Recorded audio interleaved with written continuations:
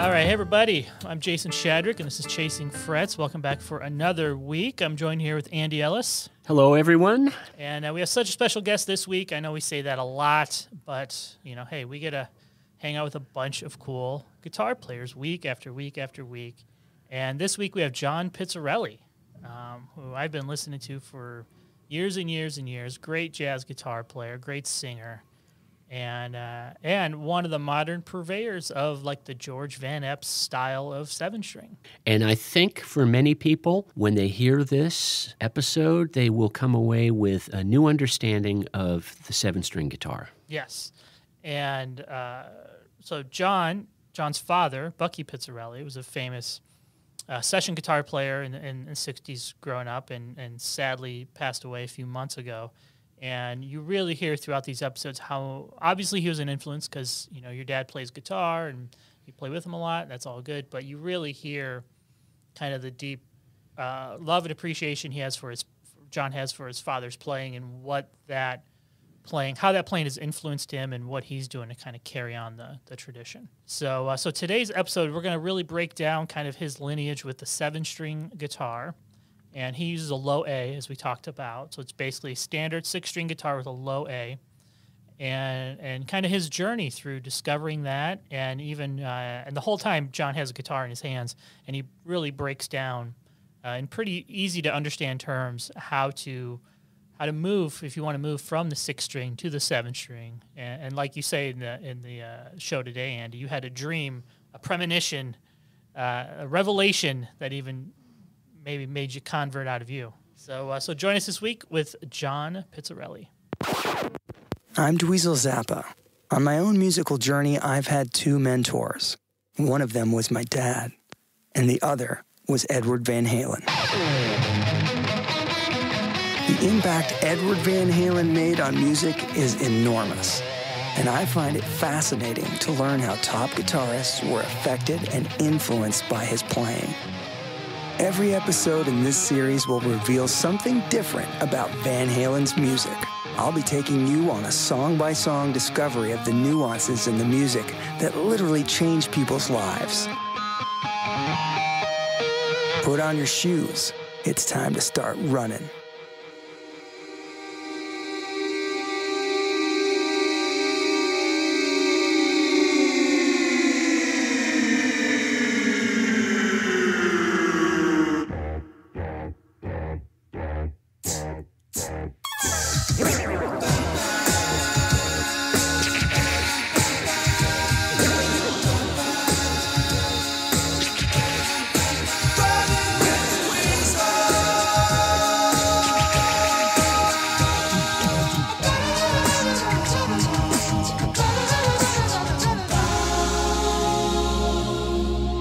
Running with the Dweezil is found exclusively at dweezilzappa.com, a reward music-powered artist site. So, John, welcome to Chasing Frets, man. How are you? Fantastic. As well as can be expected under the conditions.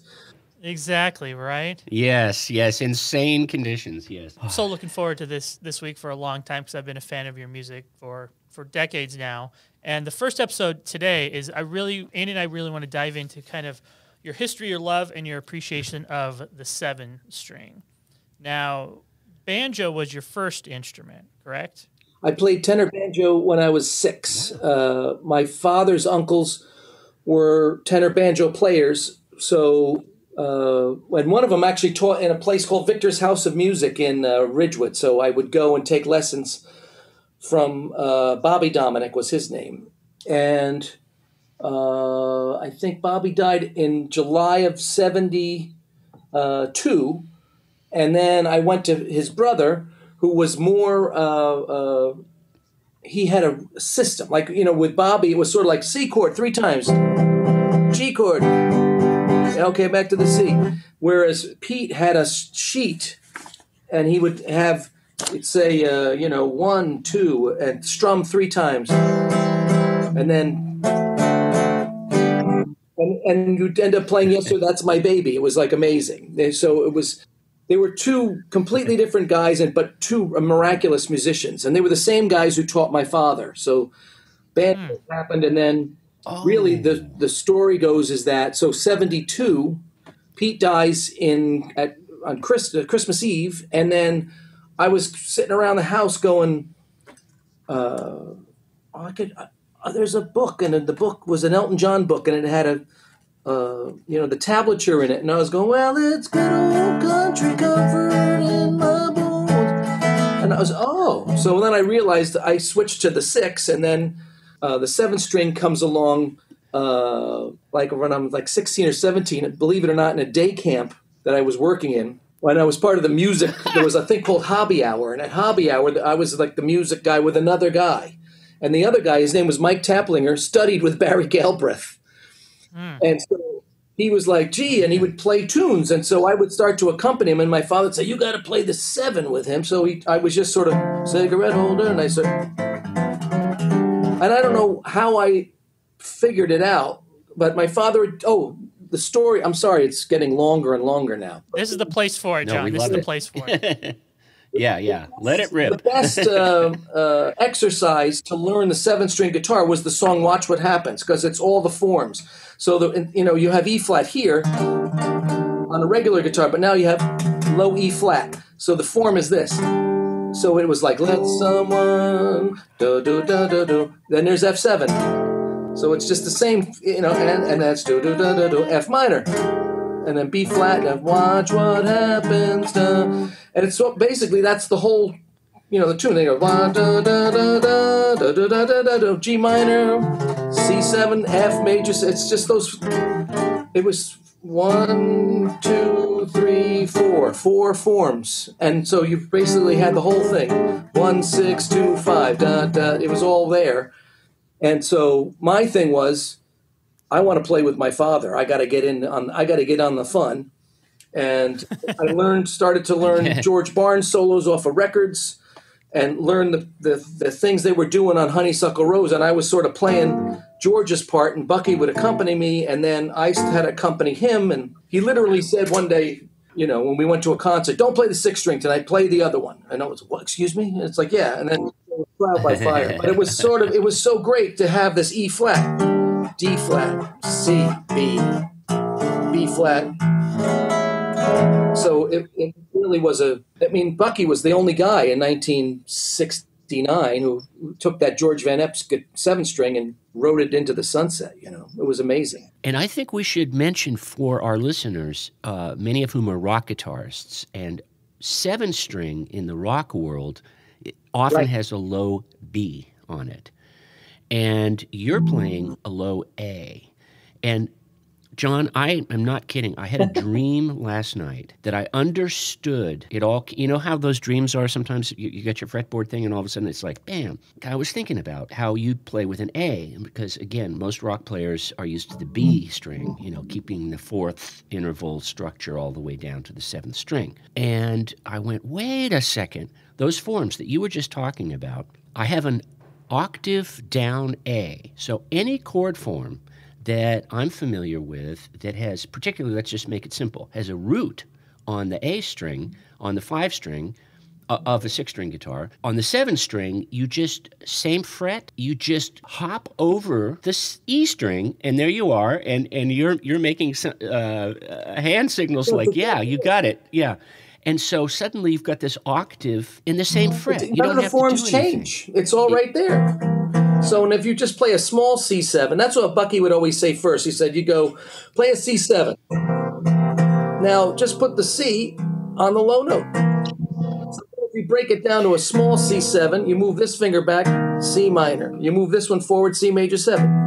Da, da, da, da, 2, 5. And then you have and dominant 9s and all of that good stuff. And it's so simple, but it's just about getting used to that 7-string originally, and then for chord melody, it becomes it's a gas, because all the keys work now. Well, I have this solid body 7-string that has not come out of its case in 6 years, and last night I had the epiphany, because I had it tuned down to B, and I've embraced baritone guitar, 6-string, so I'm in the B realm, but just on a 6-string, and all of a sudden, thanks to you and doing some homework on this podcast, I went, oh, that down electro is coming out. Yeah, it is now coming out. I get it. Fantastic. We've got one conversion already. Do I hear two?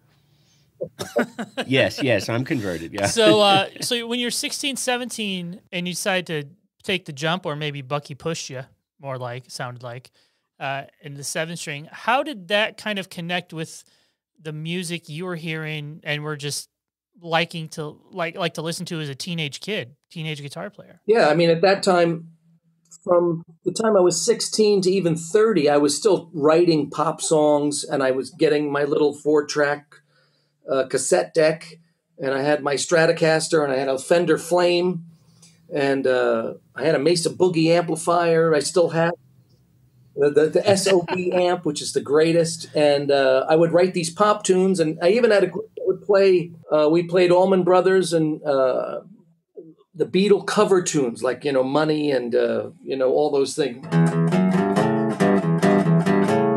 And we would go and play, and we still had certain nights when we would play that stuff, and then I would work with my father and play the 7-string, and my father said, "You're the only guy who plays jazz to support his rock and roll habit." That's funny. That's actually, that's really funny. And I did all my ear training in college. My ear training in college was listening to Steely Dan records. So, I was trying all of a sudden going,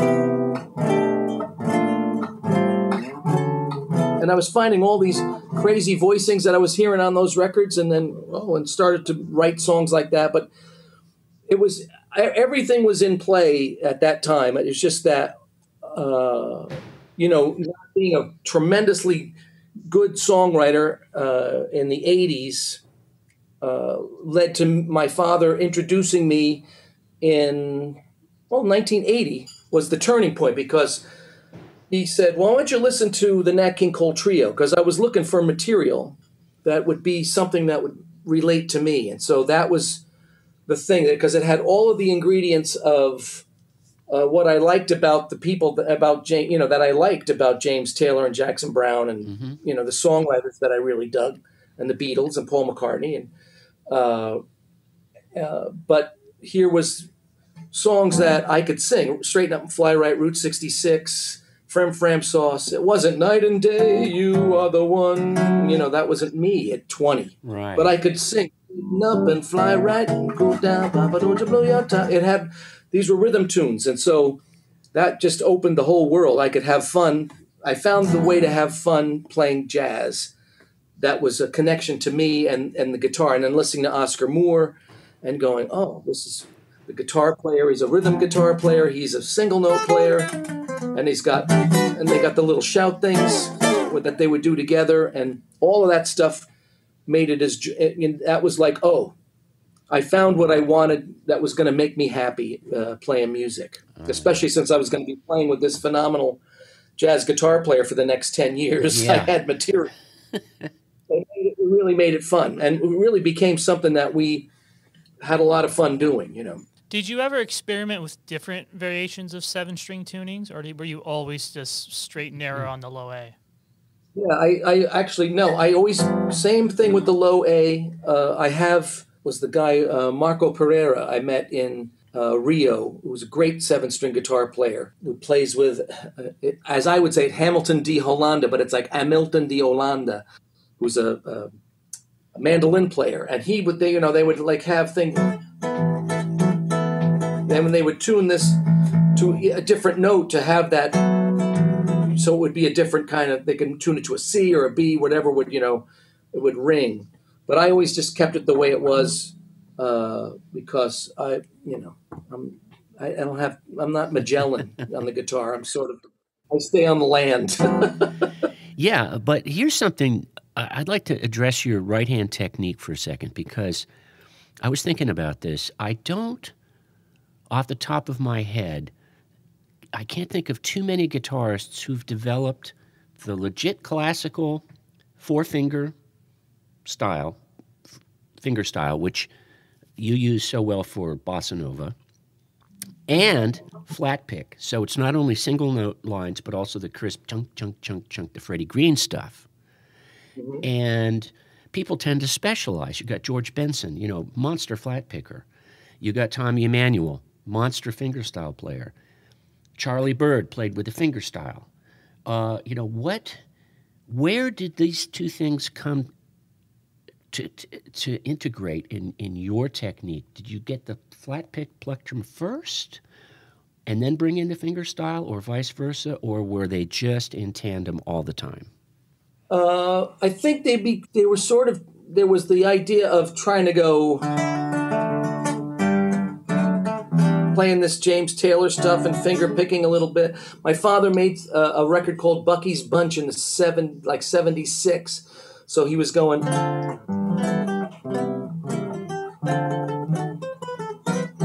And actually, on one of his records, he played on Genesceans at 17. And the only thing he plays on it is.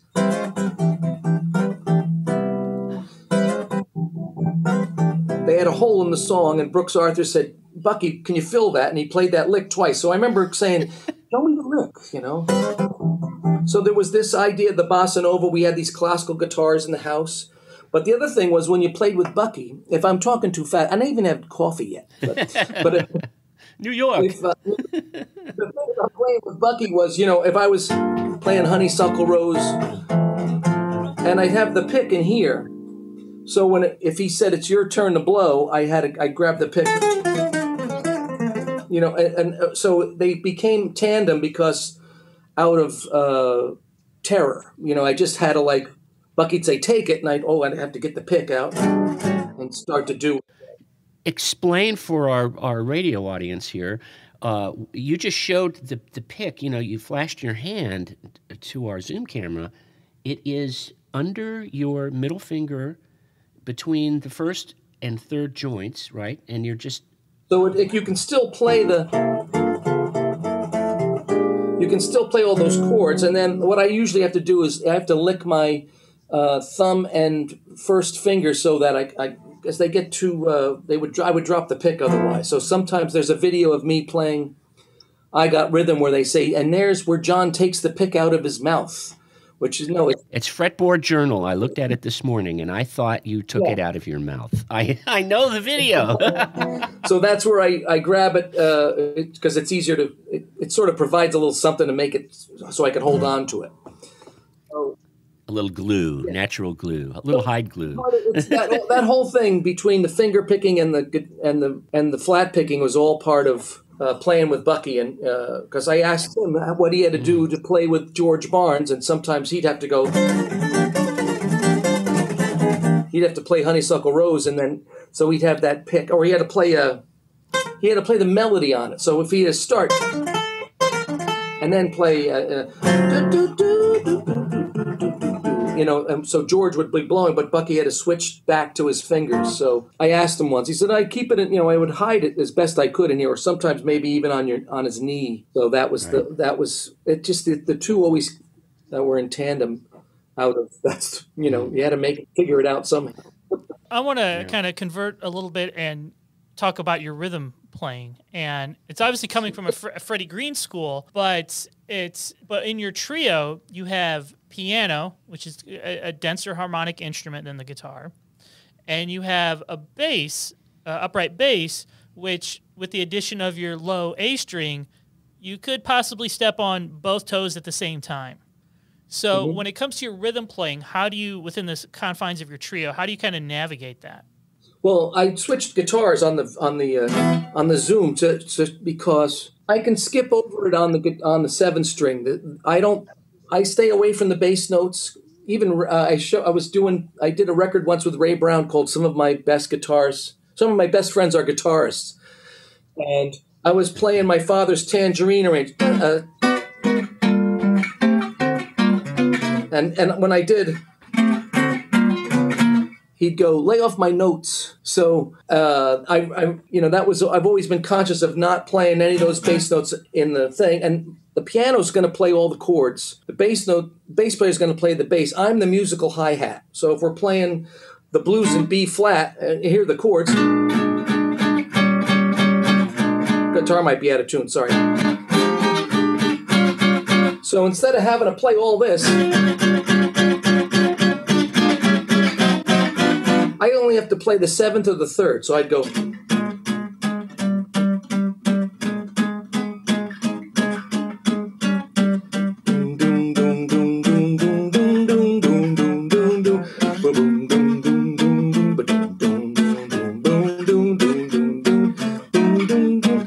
I'm just playing that, and that's how that works. You lay on that, and I can do that on the 7 string and stay out of everybody's way. And then the only thing that we end up doing sometimes, we may go together, da, da, da, da,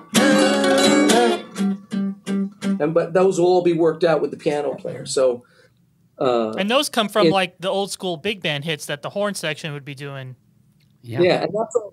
I can hear it when you play it that way. It just there are the horns, and that's right the whole there. idea, is that the guitar becomes 3 different parts. You have the rhythm down here, and you have on the top 4, you have the horn section, and sometimes in the middle, my father would call it the cello section.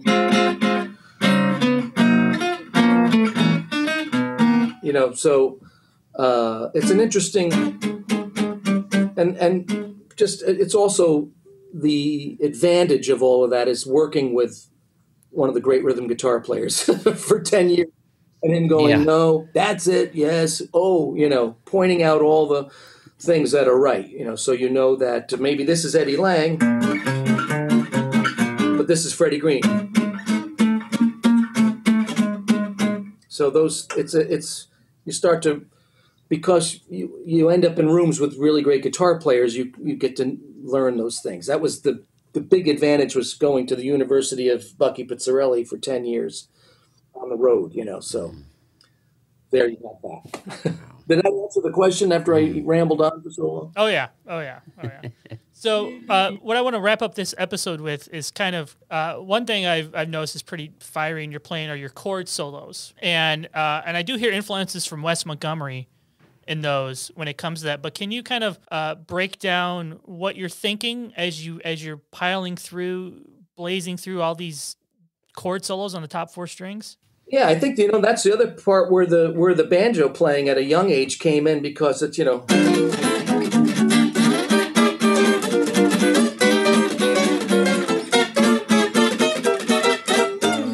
there, because that's the same with knowing, and it's a terrible thing to say, but it's it's the other part of sitting there and going behind Bucky Pizzarelli while he's going.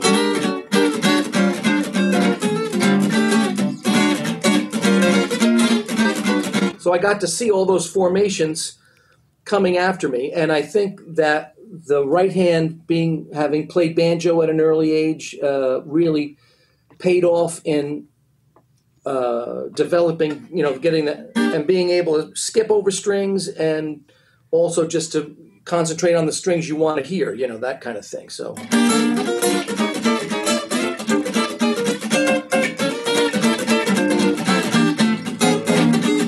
So it's all that kind of things that Bucky showed me. The way that walking the chords up, from F, G minor, A minor, B flat, and then you have, and the guitar is terribly out of tune, but those kinds of things, even G minor.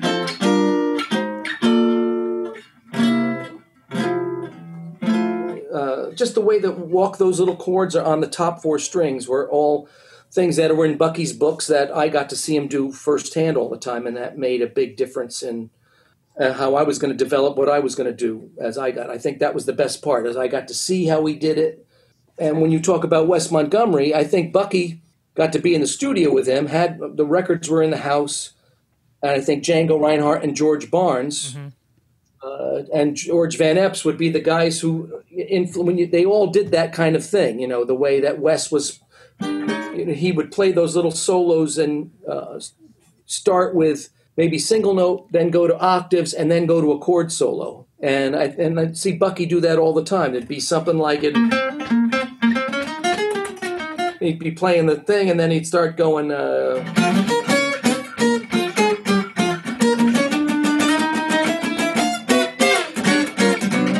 There was ways that he started to set those things up. So just from those 4 guitar players, I think was a big influence on him, and then on me also. I think, too, we should say, just before we end, for the listeners who are not hip to tenor banjo, who are thinking banjo, 5-string banjo, bluegrass banjo, the tenor banjo, 4-string, correct me if I'm wrong, played with the plectrum, and was one of the early jazz instruments and very much the chunk rhythm that you've been describing. Yeah, and actually the reason when my father went for his lessons with his uncles who were playing tenor banjo in that style, chord melody, Yep. tenor banjo, they said, the guitar is coming in now.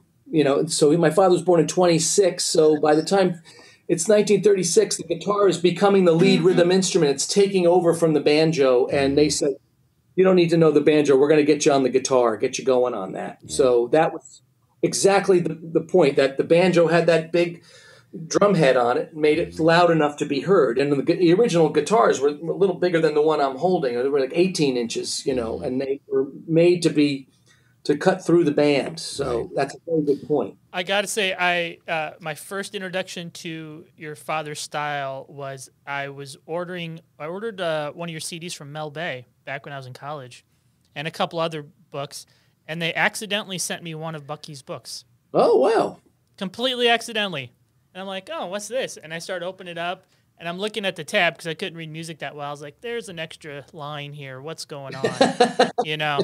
And that's what kind of got me into, especially because I could play those. I could try to figure out and read those chord solos without having a 7-string guitar, since they're on the top 4 strings. Right, and you could find the C minor, You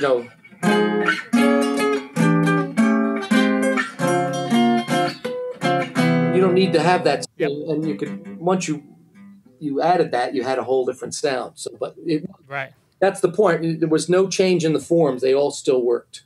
That's great. Well, John, we're so excited to have you this week. He's going to join us here for the rest of the week here on Chasing Frets. So we'll be back on Wednesday with more from John Pizzarelli. And I promise to tune up by then.